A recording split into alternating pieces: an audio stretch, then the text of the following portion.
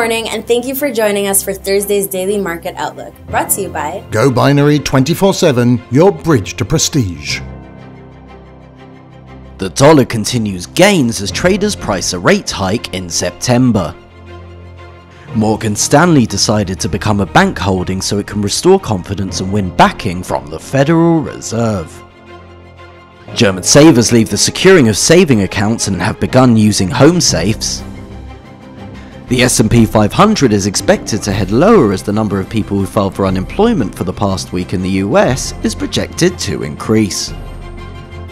Pound might find support against the dollar as the level of diffusion index based on surveyed purchasing managers in the UK manufacturing industry is expected to increase.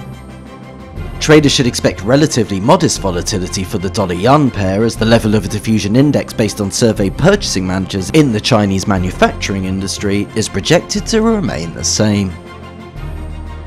Euro is expected to head higher against the greenback as the number of individuals who filed for unemployment insurance for the first time during the past week in the US is projected to increase.